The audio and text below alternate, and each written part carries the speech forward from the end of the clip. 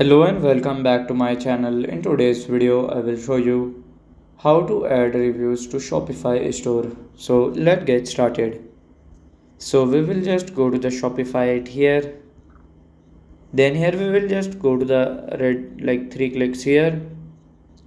And then here you have to go to the settings, or like here we will just go to the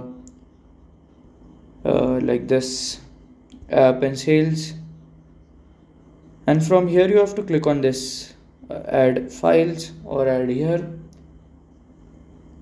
Then here you have to log in, and then you have to reviews at here. So from here you can click on install and it will be done. So this is how to add the reviews to Shopify store. And if you find this video helpful, make sure you like, subscribe and share the video. Thank you for your watching.